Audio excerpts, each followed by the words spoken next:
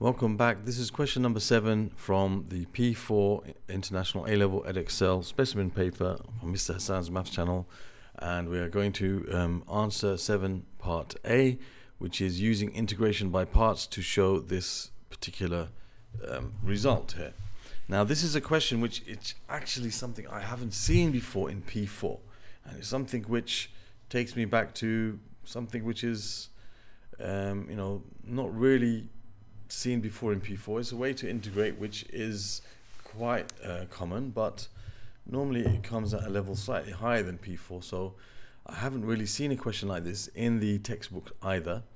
This is a specimen paper, so it's supposed to show kind of questions that could come up, so it's important for us to actually go through this and maybe cause me to have to modify and add something like this to my notes, because if they put this in the specimen paper, it's possible that you could have this in the real thing. So it's slightly different to what we're used to.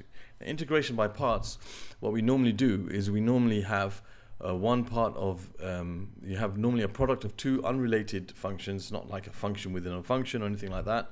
I can't use reverse of the chain rule. It's difficult to use substitution.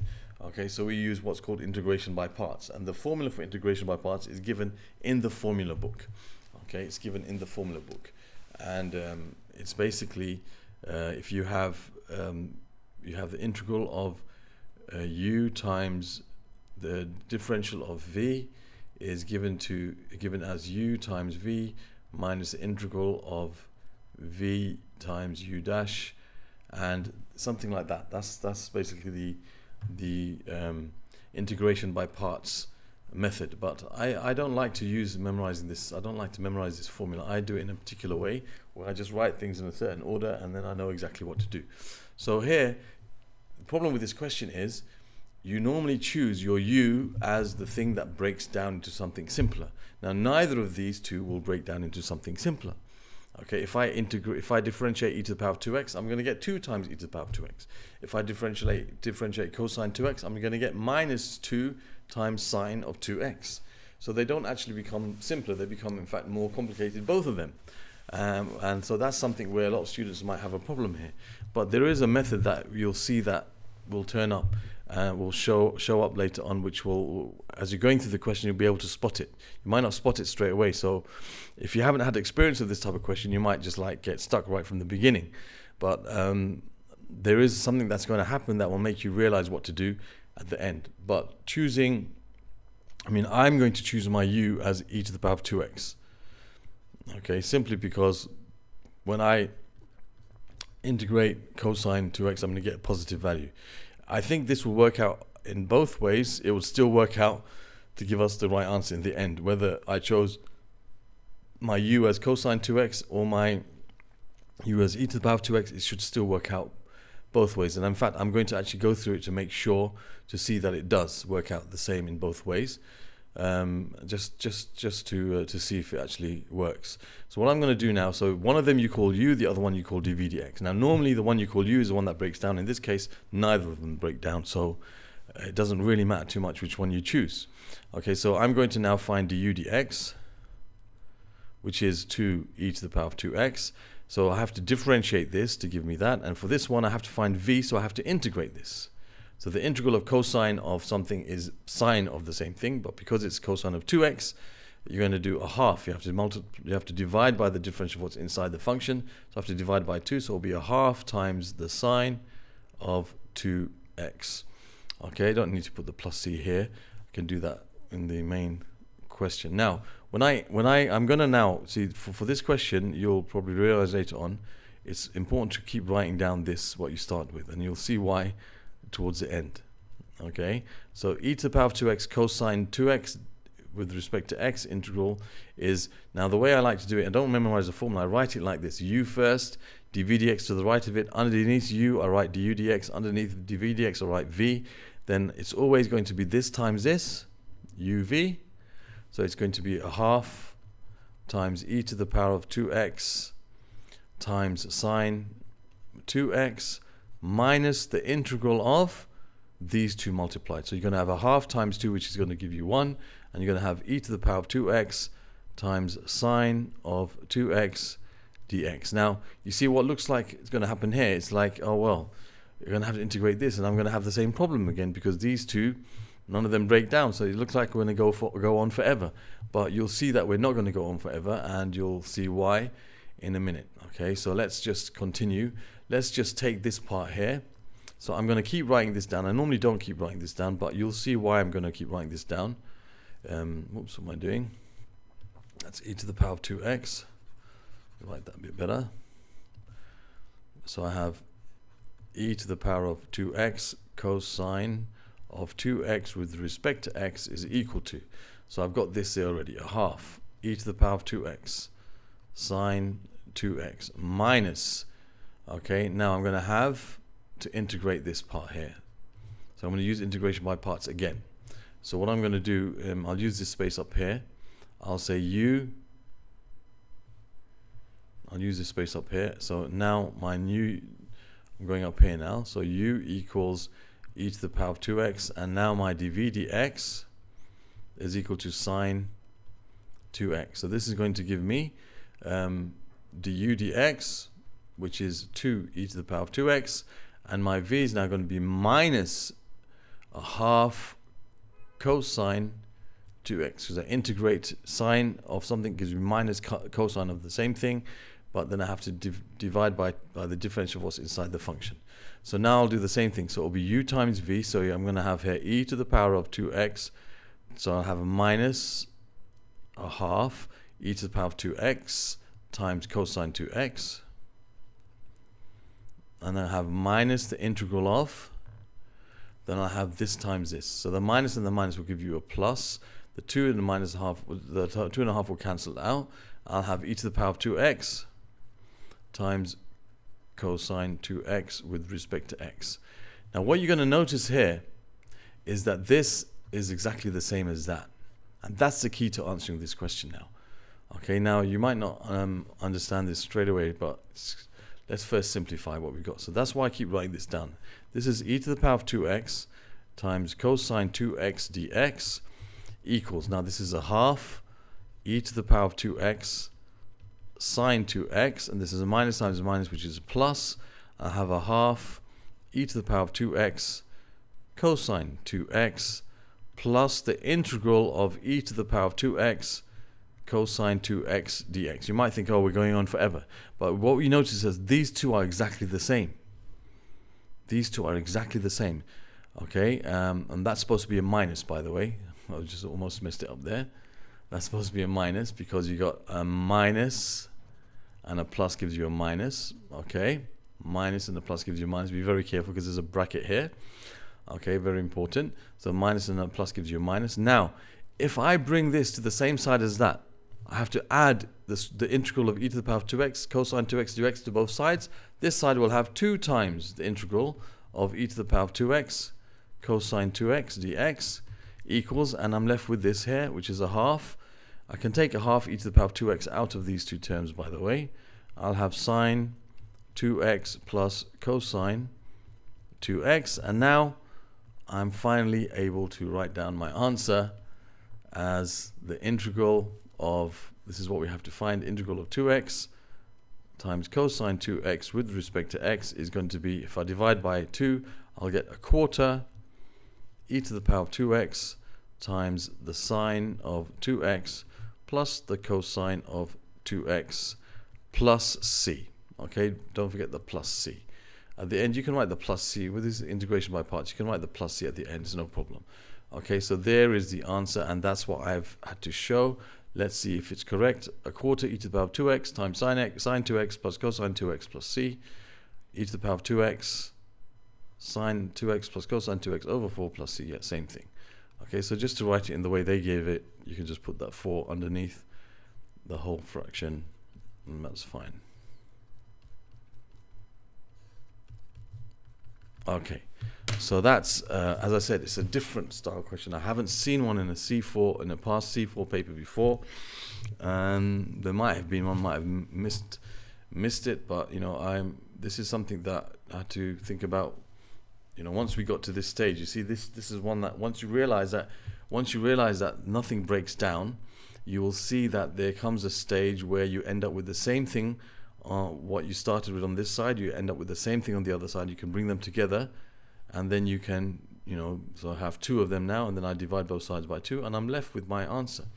Okay, so whenever you see something in an integration by parts where you see that nothing breaks down, then you just carry on just as normal until you get the same thing on one side as the other with the integral, and bring them together, and then you can express your answer. Now, as I said, I'm going to go through the same question, okay, taking my u as a cosine 2x and my v as e to the power of 2x, just to see if it actually works, and just to show you that it should actually work. Okay, so let me just get that set up. Okay, so now I'm going to go through the same question again, but just taking my u as cosine 2x and my dv dx as e to the power of 2x, just to show that we should get the same thing. So if I find du dx, I'm going to get differentiating, it's going to give you minus 2 sine 2x, and here integrating will give me a half e to the power of 2x. So I'll say the integral of e to the power of 2x times cosine 2x with respect to x is equal to u times v, so this times this, which will give me a half e to the power of 2x times cosine 2x minus the integral of these two. So you're going to have a minus, and the minus gives you plus, and the 2.5 cancel out. You'll have e to the power of 2x times sine 2x with respect to x. And now I have to continue, so I'm going to keep writing this down as I said. E to the power of 2x cosine 2x with respect to x equals a half e to the power of 2x cosine 2x plus, now I've got to integrate this. So now I'm going to take my u as e to the power of, let's take it as sine 2x. Let's use the same pattern as before, and dv dx as e to the power of 2x. So I'll have du dx gives me, if I differentiate sine 2x, I get 2 cosine 2x, and if I integrate dv dx, I'm going to get a half e to the power of 2x. So I'll have sine 2x times a half e to the power of 2x, so that's a half e to the power of 2x times the sine of 2x minus the integral of these two multiplied, which is a half times 2, which is 1 e to the power of 2x times cosine 2x dx. So you can see again the same thing happens, we get the same thing on both sides. So let's simplify this. So you have the integral of e to the power of 2x times cosine 2x dx equals a half e to the power of 2x times cosine 2x. I've got plus a half e to the power of 2x times sine 2x minus, this time is a minus, e to the power of 2x cosine 2x dx. And again, I can see that these two are exactly the same. I can bring them on the same side by adding e to the power of 2x cosine 2x with respect to x on both sides. So I end up with 2 times e to the power of 2x cosine 2x dx equals a half e to the power of 2x. Let's take out the factor from these two terms. I have cosine 2x plus sine 2x, and then I can divide both sides by 2. So I end up with the integral of e to the power of 2x times cosine of 2x dx equals e to the power of 2x, don't forget the plus c, e to the power of 2x times cosine 2x plus sine 2x all over 4 plus c, which is exactly what we had to show. Okay, exactly what we had to show. Here you just have the cosine and sine written in the other order, but it's no problem, it's the same thing. Okay, so whether we take the u as e to the power of 2x or the u as cosine 2x, it still gives us the same answer, and that's how you should deal with these type of questions. So whenever you see integration by parts where you can see that choosing u as something and v, choosing any of them as u won't break it down. Okay, it will just give you something more complicated. Then you can continue, but always look out for the fact that always write down what you start with on the left side, and always look out for the stage where you get them being exactly the same. Like here, they're exactly the same. So I can add this to both sides and I can find the integral in that way. Okay, that's how you deal with this type of question. When you see by parts, it doesn't break down, and you're going to keep having to go on forever if you just carried on integrating this bit. Spot try to spot them being the same. You can bring them together and then you can solve it in that way. Okay, so that's a very important point there. So that's 7a done in a slightly different way as well, just to show that it doesn't matter which way you do it. When you have a question like this, okay, that you can eventually solve the problem. But if it is a question where one of them breaks down, you must choose U as that one, otherwise it just gets more and more complicated, and this thing might not actually happen in every case. Okay, so there's the answer for part A, and I'm going to go into part B now. Okay, so 7 part B. It says here, figure 4 shows a sketch of the curve with equation y equals f of x, where f of x equals e to the power of x cosine x. The finite region R, as shown, shaded in figure 4, is bounded by the curve, the positive y-axis and the positive x-axis. The region R is rotated 360 degrees, 2 pi radians, about the x-axis to form a solid of revolution. Using the result from part A, find the exact volume of the solid formed. Okay, so we need to find the volume of the solid formed when this is rotated right around the x-axis. Okay, so it says use the result from part A, but we'll deal with that in a minute. Let's just start off by trying to set this up. So when you find the volume of revolution, what you're basically doing is you are basically splitting up this section into small little rectangles. Okay, small little rectangles. Let me just do something here to make it look a bit better.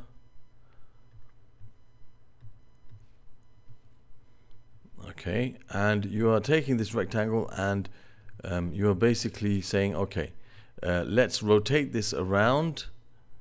Let's rotate this rectangle all around the x-axis. So it's like 3-dimensional. It's rotating all the way around the x-axis. It doesn't look that good.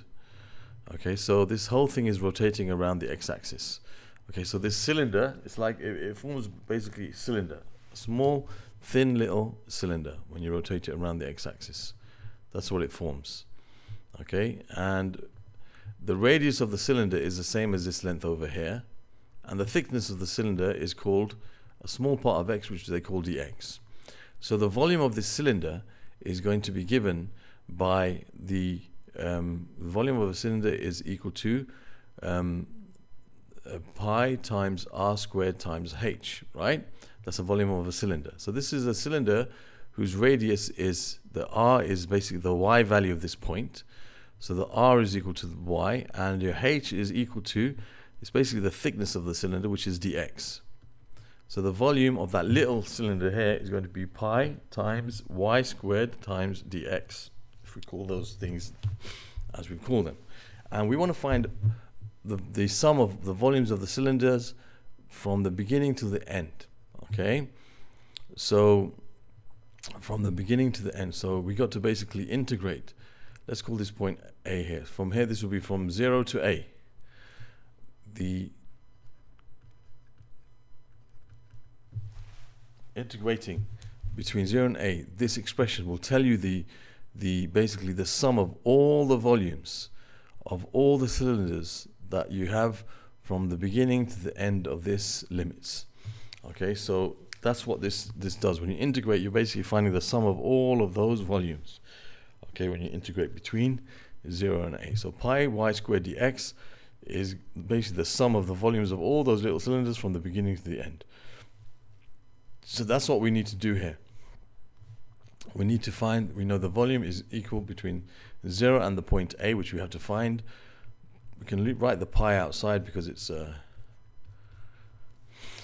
constant, so pi y squared dx. Now we can see what f of x is. Now y, our y here is e to the power of x cosine x. So I have to use that. So from 0 to A, and I'm going to have e to the power of x times cosine x squared.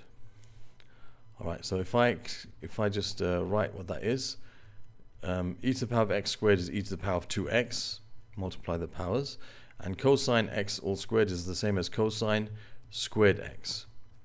Okay, so now that's what I have to integrate between the limits of 0 and A. So let me find out the limits are going to be. So I know the limits is 0. Let me find what the A is going to be. The A is going to be the place where this curve hits the x-axis. okay, when y equals 0. So you can find that limit here when y equals 0. You have e to the power of x times cosine x equals 0. So you have either e to the power of x equals 0, or you have cosine x equals 0. Okay, when e to the power of x equals 0, that's when x equals 1. And cosine x equals 0, okay, cosine x equals 0 when x equals, let's have a look. When x equals, we know at 90 degrees, which is pi over 2. Okay. Oops, sorry about that. E to the power of x equals 0. Well, that's not possible. Okay, it's undefined. Not when x equals 0. Sorry about that. It's undefined. Okay, e to the power of x equals 0 when that's undefined. E to the power of x never equals 0. That was a bit of a silly mistake. When cosine x equals 0, that's when x equals pi over 2. 90 degrees is when x equals when cosine x equals 0. That's right. Okay, so now what we can do is we can say that the limit here is going to be pi over 2.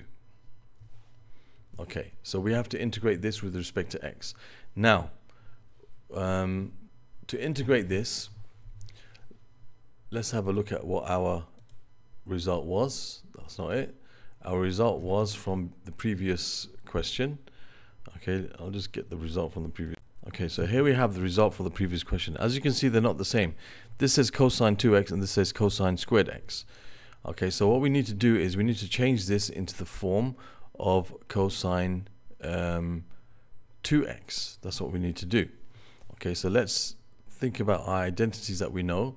We know that cosine 2x is equal to 2 times cosine squared x minus 1 over. One of the identities that we should definitely know, and we can use the double angle formula. We can use the compound, the addition formula to prove this, cosine x plus x, and you can prove this quite easily.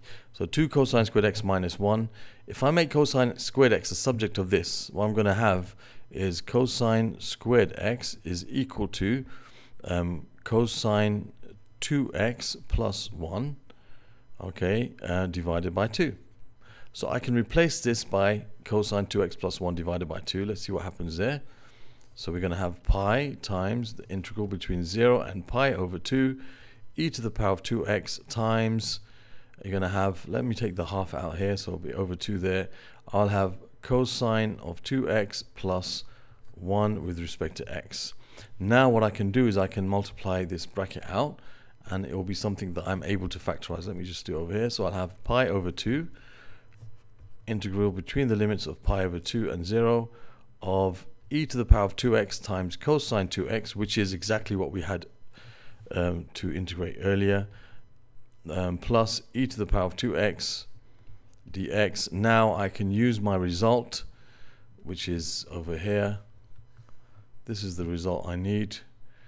I can just replace this by all of that, and e to the power of 2x integrating will give me e to the power of 2x divided by 2. So let me just write my answer down here. So I have pi over 2 times, this is going to give me all of that, which is e to the power of 2x times cosine times sine 2x, sine 2x plus cosine 2x over 4. Okay, that's right, and then plus a half e to the power of 2x, and all of that is between pi over 2 and 0. So now I have to substitute these values in. Okay, I could make life a bit easier for myself if I wanted to. First, okay, I think I need more space, so I'm going to go to the next page and take this with me. Okay, so let me make it a bit simpler so that we can proceed with a bit more ease. What I can do here is put this under one denominator here. So pi over 2, I can write this as e to the power of 2x sine 2x plus cosine 2x over 4 plus 2 over 4 e to the power of 2x. I can take out 4 as common, so I'll have pi over 8. I can also take out e to the power of 2x as common, and I'm left with basically e to the power of I'm left with basically cosine 2x sine 2x plus cosine 2x plus 2 inside here, and now I have to substitute in my values pi over 2 and 0. So I can do it like this.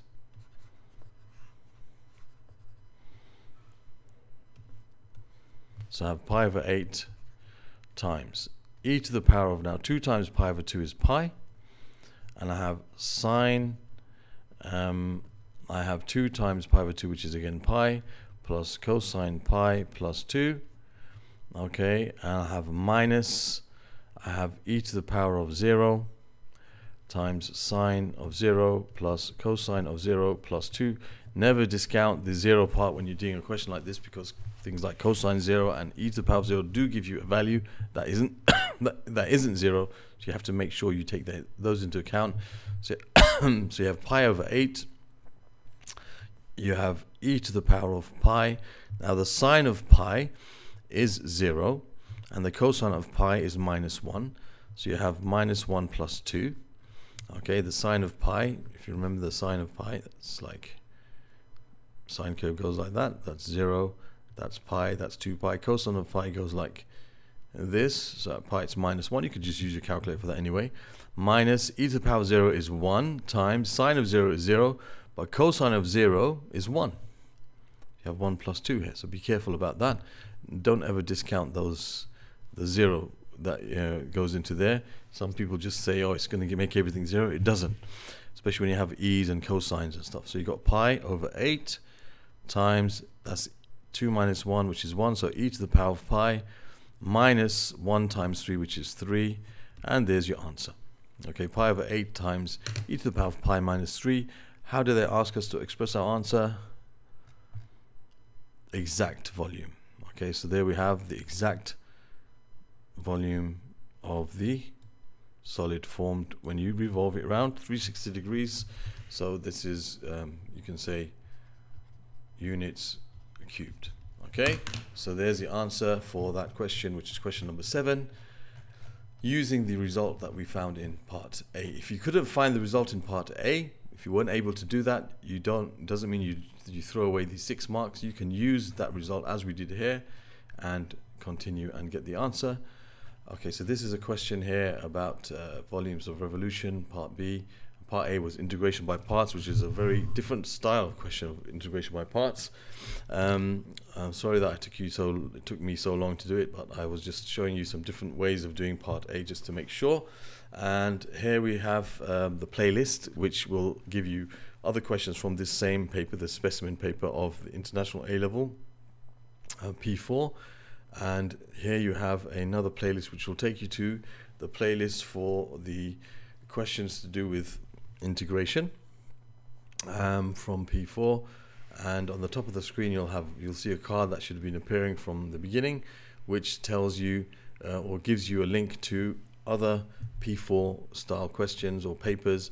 And here you have an icon to subscribe to my channel if you wish to do so. Thank you for watching and hope to see you soon.